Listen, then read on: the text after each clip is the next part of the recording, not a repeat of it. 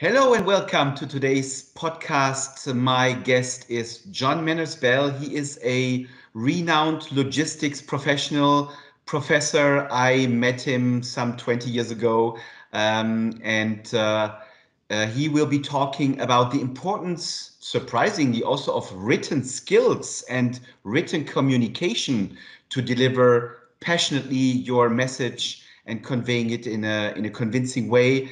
And also, here we'll be talking about the wide range of different opportunities in the logistics industry and how important it is to really have a 360 view and understanding in order to determine, as a young professional, where to start and what to do. Enjoy today's podcast. Good morning, John. It's a pleasure to have you on Learning with Leaders today.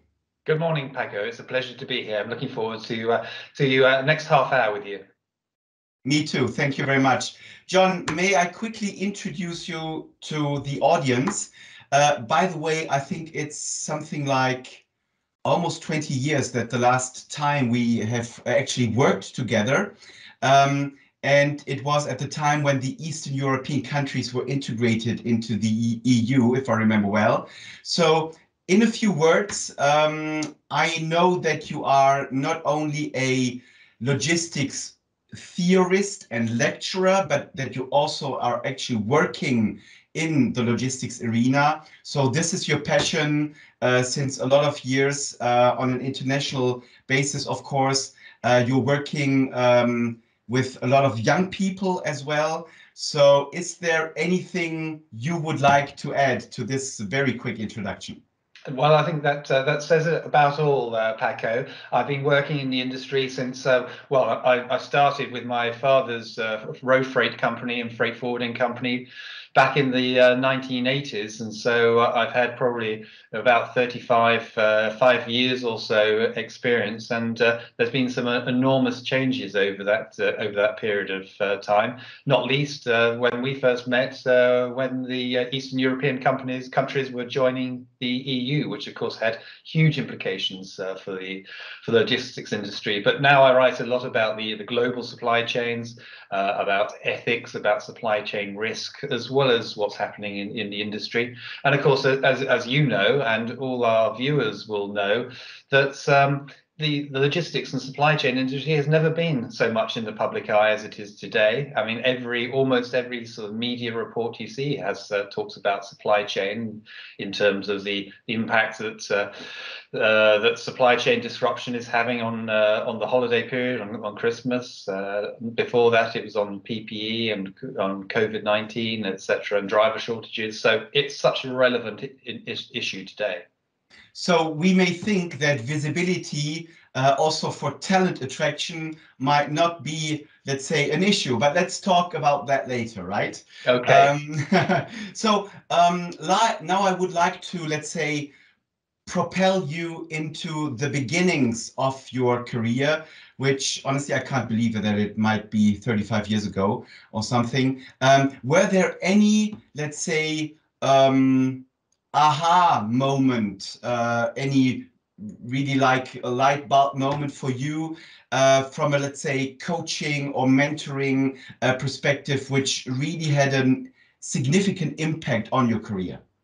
Yes, I think it probably came in my mid-20s when I started talking a lot about the industry and not just operating within it. I'd already been an operations manager for some time and worked in finance and worked in marketing. And then I started talking, presenting not just about the company I was working for, but also on various issues relating to the industry. And I think what you call the aha moment happened when I really understood that how to engage people was to stimulate them rather than just continue just talking to them. And I think at that point I understood, and it comes through confidence, I think, Paco, that to begin with, and a lot of people, I suppose, watching this will have the same experiences. You know, you stand up on a stage and you see an audience in front of you, and all you want to do is to get through your presentation and get out without making a mess of it. And that's as far as your questions go. But as soon as you become more confident, you realize actually what I'm saying should be of interest to everybody in the audience. But then really the next stage is, how do you engage them? How do you stimulate them? And I think at that point, from that confidence, you actually grow into being a much more effective trainer when you start looking at it from the perspective of the people in the audience, rather than just trying to deliver a massive information as quickly as you possibly can and then get out of the room. And I think that's how, and I think the light bulb moment came earlier, but then the confidence to be able to do that, to actually start engaging, to ask people in the audience what they felt and what their experiences were, and to look at people within the audience as individuals rather than just a sort of mass of faces, then I think so. I guess that's really where I became a more effective trainer than before. I fully understand that. And talking about, especially when you are younger, lacking of confidence, without putting you the words into the mouth. So when you look at your students, which obviously are mostly young people, what are they lacking most when they have their degree and go into, let's say, the real world, the real professional world?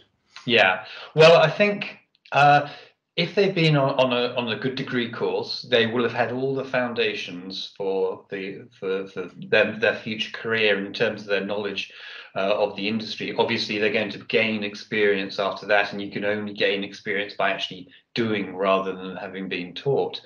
But I think when I look at students today, I think the area that they could really improve on is their communication skills. And I think that's not stressed enough during the degree courses or any training really. It's their presentation skills, because so many people, whatever role or function that you have, whether it's in finance or whether it's in operations or whatever, or marketing, they need these skills to be able to present what they're thinking, maybe the project they're working on, and if they're not able to do that, they can't get these key messages across, and so their messages will be lost. So they need those communication skills, which is partly to do with being able to stand up. It might be in front of 5 people, it might be in front of 50 people, but they need to be able to deliver effective messages, not waffle too much, be able to distill down the key messages, the key issues as far as they're concerned, and then get those across. But not only that, in terms of communication, their writing skills. And this is where I think over the last 20, 30 years, there has been real issues that people don't value writing skills. Maybe it goes right all the way back to high school and before that. They haven't developed the skills to be able to effectively deliver messages. They may not think it's important, but it is really important when you feel something, you feel passionately about it, you want to get that message across, but maybe you don't have those skills. So I would say communication in terms of presentation, but also written skills, hugely important. And if you haven't got those, you need to address them. And that's something which I often say to students. You have to be your own critic. You need to find out which skills are lacking, and then if there's a writing, whether there's communication or something else, maybe it's financial skills, then you need to augment those. You don't get to the end of your course and then say, right, that's it, I'm done. It's all about lifelong learning, how you develop your career, identify your weaknesses and do something about it. Yeah, so self-reflection as well is a very important key skill in order to understand what is really missing and lacking, and also accepting that even after so many years of studying, you need to continue to study, right? You need to continue to learn. Yeah, spot on. Yeah. So during your lectures, and I mean, I guess you also touch upon a lot of, designing supply chains and all the technicalities of this profession, which are a lot. So because you mentioned in the very beginning the term ethics, so how do your students react when they for the first time are confronted with that part of their studies? Well, I think a lot of people, in fact, most people, I would say, think that ethics is something that doesn't really apply to them because they can't see the relevance to their everyday. Everybody has an idea about ethics, and most people will live a life according to some sort of ethical program or ethical thought thinking. That's not the issue here. But what they don't understand is that in their everyday life, they are making decisions which impact on people on the other side of the world, and it's difficult for people to understand that. So one of the first things that I do when I'm talking about supply chain ethics is as I make everybody. I ask everybody, who here has a smartphone in their pocket?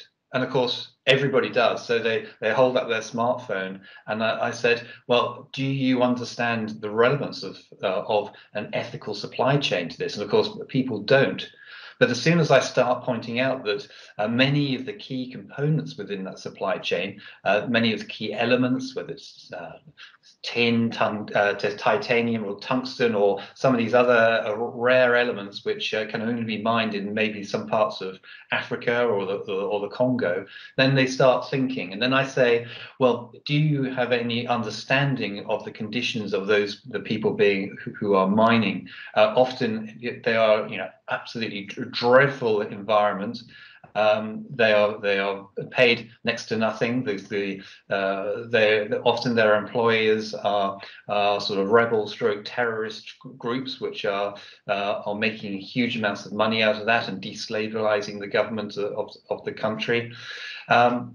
And then, of course, there are the environmental impacts of water use and deforestation and so on and so forth. So that makes it far more relevant to the students when they start understanding that that they are part of the problem, as it were. They're not just passive bystander looking at saying, oh, that's dreadful. They've actually bought a phone, and so they are in some small way still contributing to many of those supply chain issues. And it's not just smartphones. You could say the same with fast fashion. Everybody who's shopped and bought and bought a shirt for $5, you have to understand that $5 doesn't go far.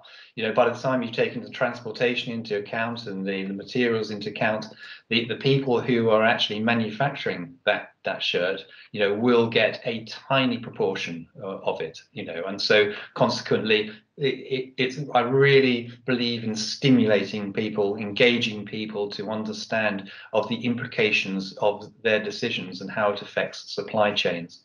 Mm. So obviously you are not Harry Potter and you have a magic wand, and in your lectures you claim to be able to change the world, but at least you try to stimulate their thinking around that topic.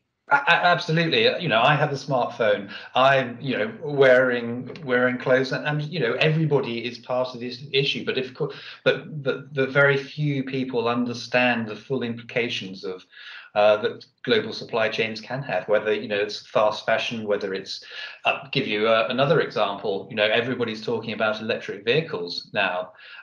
Where are the components being mined for those batteries? The lithium which is being mined.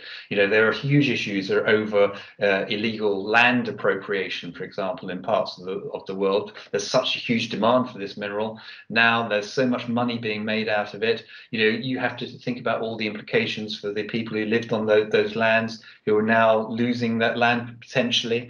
Then you're looking at the environmental issues as well, and all the toxic chemicals which are being used in the process of many of the elements which end up in a battery. So although people say, yes, we must have electric vehicles to reduce carbon emissions, it's the case, okay, but there are still other implications. There are still consequences throughout the supply chain which need to be thought through. It's not a nil-sum game here. It's not some, everybody will benefit from electric vehicles. The environment in different parts of the world will be affected. So will people. So will people involved in the mining, the extraction as well. And there are so many other issues which people need to think about in the round. So I don't hope that business reality eats ethics for breakfast, but coming to my next question, where do you think a future supply chain professional should focus on to be really successful in that profession? Well, I think if they are, people coming out of university or not, as the case may be, many successful people come through different routes into the industry. But the one common denominator, I think, for people to be successful really needs that sort of passion and dedication to the industry, to understand not only their own function. That's something which is your first step along the pathway to become a good at what you're doing, but also to look around you. If you're working in the warehouse operations of a logistics company, you should be looking at what's happening in finance, or what's happening in the marketing, or what's happening in the sales. How does it all work? How do I fit into this? And outside of that, within obviously logistics is my industry. There are so many different parts of it. You have the warehousing, but you then have the road freight, and you have the freight forwarding, you have the shipping lines, you have the air freight. You can go on, and there are so many different subsections. And so I would really encourage everybody to get a 360 view of the industry, and how you're affected by different parts of it, and how you fit into different parts of it as well, because that will open up your career horizon. You may see that you actually want to develop into a different sector, a different part, or a different function. But even if you don't, it will still give you a better understanding of your own function, of your own job in your own sector, and how it's all working. And that will become very evident to your managers as well. And they will appreciate the fact that you're not just turning up to 9 to 5, doing what you're being told, and then going home. And I'd also encourage people to join industry associations as well. Go to meetings after work, talk to other people from other companies or other sectors. Go to presentations, do lots of things which actually, at the end of the day, you probably think, I've done a hard day. The last thing I want to do is go out in the evening to another presentation, or to a meeting, or social networking event. But actually, when you're young, push yourself to do that, because you'll meet people. I still know people 30 years on who I met at social networking events when I was in my mid to early 20s, and they've been such amazing mentors to me, and they've opened doors to me which I would never have done if I'd have just gone home and watched television, or do whatever social media for the rest of the day. And talking about that, there is no replacement, there's no substitute for actually meeting people face to face. I know it's difficult over the last 2 years or so with COVID, but when you can meet people, build relationships, and that will be fantastic for you. Yeah, that resonates a lot. And talking about this 360 degree, let's say, overview within your industry, which is a very vast industry, that might also lead us to also clapping our hands for truck drivers, for example, and not only for the people in the health industry, right? Because, I mean, truck riders, I think there's a huge lack of them, by the way, in Europe. So, and talking about people again, John, something which is also probably just a buzzword or a very posh word these days, but filled with a lot of meaning. What is diversity, let's say, connecting? What do you connect with diversity? How is it really important in your industry as well? Yeah, well, it's a hugely important. If you just go back to what you're saying about truck drivers, 1% of the truck driver community for HGVs, large goods vehicles, etc., are female. They're women drivers. There's only 1%, and Wow. and this is part of the problem. But it's a complex issue. It's easy for companies to say, yes, we're going to focus on diversity. It's easy for them to put it in their annual report. And it's easy for governments as well to fly that flag for diversity. What's more difficult, and why there's a truck driver shortage, one of the reasons the truck driver shortage is, say, investment in proper, secure truck stops, for example, just one area. Better hygiene facilities. For too long, this is being forgotten about by policy made by the industry itself, and they've just been happy to let standards slip and slip and slip. And of course, one of the key reasons which surveys have shown that women do not want to become a truck driver is because of the issues over security. Whereas many male truck drivers are happy just laying up in a overnight in a lay-by the side of the road. Many women are not, for very good reasons, for many good security reasons. So, but if there are no proper truck stops, then you don't have that option. So there are real practical investment decisions to be made, both by governments and by industry, if this term diversity is not just to be some sort of nice buzzword where everybody says, yeah, isn't it fantastic, we'll have far more diversity and so on. It's meaningless unless you actually make those decisions and put that policy into practice. Yeah. So talking about another very important topic in any industry, but probably especially also in the supply chain industry, is about disruption, innovation. I'm pretty sure your students need also to be aware and dare to be disruptive and innovative. Connected to this, and this is where also companies need to support this, is the term, let's say, failing or learn how to fail, because you need to dare to be innovative, and then inevitably you will fail. Is this something you also touch upon during your lectures, or you observe in your touch points with the industry? Yes, definitely. And I think this is where, if you look at the US, for example, they have a culture where sort of failure is seen as a step towards success. Whereas certainly in parts of Europe and maybe other parts of the world, failure is seen as an end in itself. So if you may have a great idea, but you may not have the backing, or you may be ahead of your time, and you don't able to get the sort of customer engagement or whatever it is. There may be many good reasons that your idea fails. But as I was saying, in parts of the world, that means that's a stop, and you just say, right, I failed, and that will live with you for the rest of your life, and you'll go back and to work for another company or whatever.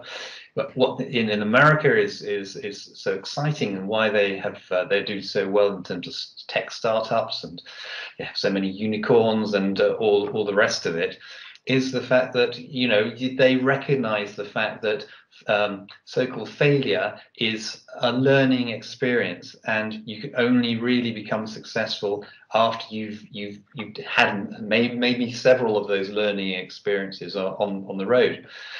One of the good things that best practice is how to learn to fail quickly. So therefore, if you should always be very self-critical and testing your new idea against many different criteria, against what customers are wanting, and maybe financial criteria as well. And if you see that there is friction or headwinds, and you think, well, that you should be able to think, right, it's not going to work at this particular time. Let's shut it down. Let's try something else. But let's take the learning from that experience in order to frame and develop your new startup and your new initiative. And I think that's absolutely critical. It's very much easier said than done, though, because many people, when they have a startup, they have so much emotional investment in it. It's not just a financial investment, but it becomes their life, and therefore they become fixated on actually making it work. And they'll probably run with that for many months, many years, too long, and then of course the failure becomes critical to them as a human being as well as a business venture, and that will probably then influence the rest of their life. But if they're able to look at things more dispassionately, see it as just purely as a business idea, an innovation, work out whether it's working or not. If it's not, then shut it down and think of different ways of approaching that same problem. I've even noticed that some companies, probably some of the more innovative ones, have been incentivizing failure even at a certain degree. So I'm almost coming to my last question, which is also, I think, very much related to innovation. And I would be very interested to know, John, I mean, another, let's say, buzzword or trend nowadays, which will not go away, I think, is artificial intelligence. Where do you see, let's say, opportunities within the supply chain industry and artificial intelligence, if there are? It's going to impact on every single part of the supply chain. Firstly, in terms of big data, the industry is nothing if it's not the data which is being moved around at the same time as the freight or the packages. Every package comes with a huge amount of metadata about what's inside, what the freight is, the conditions it's being stored in, where it is in the world. And if you multiply that by many tens of millions or billions, then you get an idea of the amount of data which is flowing around the world at any one time. And that's far too much data for a human to be able to process and then make decisions on. And so AI, that's where really one of the main benefits of AI is that it will, so-called machine learning will actually be able to make decisions, be able to filter all this data and actually execute on those decisions far more effectively than humans will ever be able to.